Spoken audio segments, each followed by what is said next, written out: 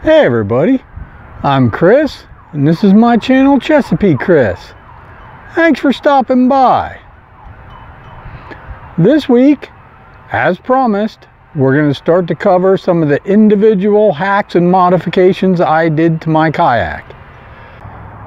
Stick around, because you're not going to want to miss any of these.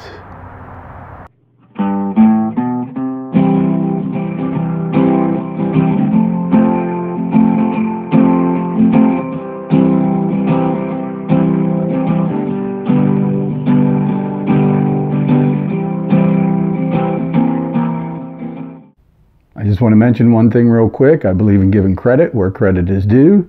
Many of the ideas I got for doing modifications to my kayak, I got from other YouTube videos. There's one channel in particular that I got quite a few ideas from, and I just wanted to mention it. I hope the gentleman doesn't mind me mentioning his channel on my channel. But the name of his YouTube channel is Kayak Hacks Fishing. He's got a wonderful channel. He's been doing it for years. He's got a lot of good videos on there. I guarantee he's got some videos on there that you will like and use. Look him up. He's got some good information. Showing how my kayak is set up for fishing is going to be split up into 3 videos. A lot of people don't like long videos, and neither do I. And neither do we. Keep them short, or we'll unsubscribe.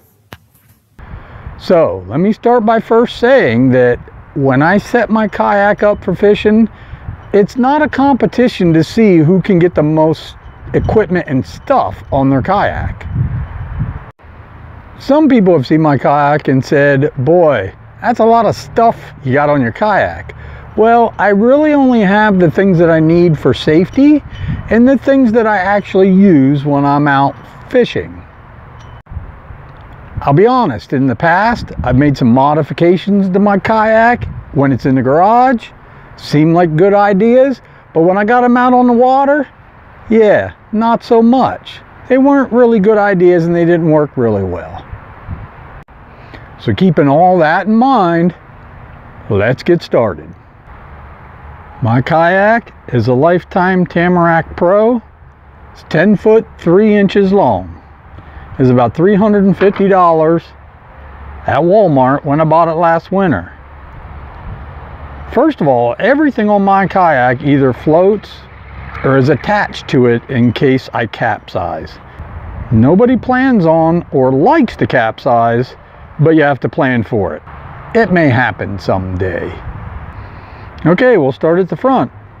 On my handle on the front, I have my orange safety flag attached. That's the end that hangs off the bed of my truck when I haul up my truck. So I got a flag on it. Then I used a good heavy duty stainless steel carabiner to attach my 3-purpose rope that I made. It's discussed in my previous video. Then I placed my If Found contact sticker here in the front. I also carry a spare length of rope for emergency use for me or other people. And since this is the front end is the end that sticks out of my truck when I haul it and I pull it out and put it on my cart, the front end is where I put those Bimini top strap pad eyes. And I just have one of those cinch straps. And I keep it on my kayak all the time. That's the handle that I added also. But I keep it on my kayak all the time. That way when I pull it out of the truck, I just take that cinch strap and strap it to my portable cart, wheel it down to the water. Moving on to this side, I have my homemade fish finder transducer mount. It's made from 3/4 inch PVC and it swings up, because I didn't glue that joint, so it's out of the way when I'm storing it or when I'm first launching, before I launch it into the water. I mounted it to this device rail that I installed on my kayak. And by the way, you can buy this rail from Amazon. I think it's called Woodworker T-Track. You can get T-Track and T-bolts. It's much cheaper than the kayak device rail that you can buy. It's pre-drilled so you can put it on with stainless steel screws, put a little bit of marine goop on them, you're good to go. But that's where I mounted my transducer mount for my fish finder. And for this homemade transducer mount I made, that joint, like I say, is not glued, so it'll turn. But then I drilled a hole in it, and I just put like an Allen wrench, or you can put a bolt in it or whatever to hold it there in place. If you take it out, you can swivel it down. I drilled another hole so I can put the Allen wrench back in it at that point, and it'll keep it where it's supposed to be. I don't know. It was pretty simple. And it works well. And my transducer cable runs up here. Whoops. Goes to my fish finder. My fish finder I actually mounted on a magnet. I mounted a magnet with a bolt and some nuts to the bottom of my fish finder, and I mounted a big stainless steel washer to my kayak using marine grade goop. That holds it down my fish finder. It keeps it in place, but it's easily removable if I want to. My battery from my fish finder is down here through my hatch. It's mounted with in this watertight box, and it's actually secured to the bottom of my kayak with Velcro tape. But I drilled a little hole through that box that I could run the power wire out, and then the power wire runs through my kayak and comes out up here and goes to my fish finder. So that's how my fish finder is wired up for the transducer and for the 12 volts power. And it's kind of hard to show you, but I can actually slide my box forward a little bit, open it up, and like I said, my battery's in there. To make it fit tight so it wouldn't slide around, I just put a little bit of pull noodle in there, and I wire nutted a splice into it, and I put an adapter. I say it's hard to film this and show you. I put an adapter here on it. There it is. That's wire nutted into it. And what that adapter fits is that adapter fits a little battery charger that I bought off Amazon for it.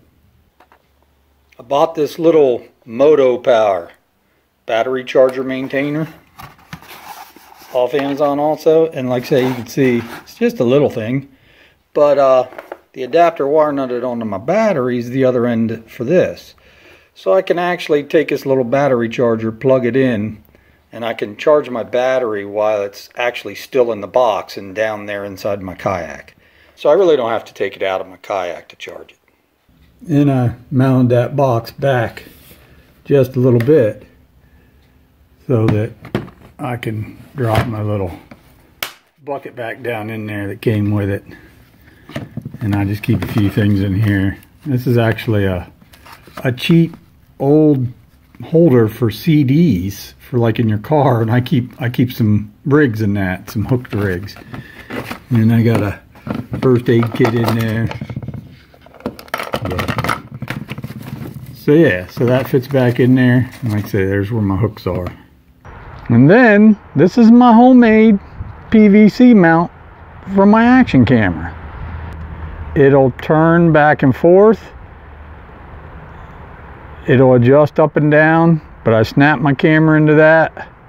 I plug my external microphone in, and then it gets a good view of me paddling, catching fish, whatever.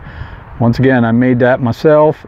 I mounted it low so it wouldn't get in the way, but it gets a pretty good shot of me fishing, paddling, whatever. And to hold my paddle, I actually, when I'm storing it or transporting it, I actually use the bungee cord paddle holder that came with the kayak. It works fine. But when I'm out on the water and I'm fishing using my paddle, it's a pain to put my paddle in there with that bungee cord. So what I did is I mounted a Yak Attack paddle holder here onto my device rail. I put a little extension on it with some of that T-track you can buy. I put that on it in the front, and then I didn't have another Yak Attack paddle holder. So I basically just took 1.5 inch PVC coupling, I cut it in half, and I mounted to my track back here. So now I can just lay my paddle in there when I'm out on the water fishing, and it's so much easier to get it in and out of that than to secure it with that bungee cord. I also wrapped some, I believe it's tennis racket handle wrap. I put some of that around my paddle. Works great. Keeps you from getting blisters, you know, paddling if you're paddling a lot, and it makes paddle a lot easier to hold on to, a lot more comfortable. And my paddle supposedly floats. I never tested it, but I got a paddle leash on it. I just clipped it onto the handle of my kayak. It's elastic. So that's a paddle leash in case I would drop my paddle. I won't lose it. And my paddle has drip rings on it, keep the water from dripping on me. I'll tell you what, I saw this on another YouTube video. Put a little bit of duct tape right there on your paddle. That works so much better than these drip rings. That little piece of duct tape right there will keep the water from dripping on you when you're paddling, believe me. Okay, I think for part one, we'll stop right there, leave it at that. On part two, we got a lot of good stuff to cover. Things like my paddles and paddle holders, rods and rod holders. It's a lot of good PVC hacks. Gonna take a real close look at my anchor trolley and my anchor rig, yada yada yada. And you're not gonna want to miss any of them. So be sure to tune in to the next video. Thanks for watching. I appreciate it.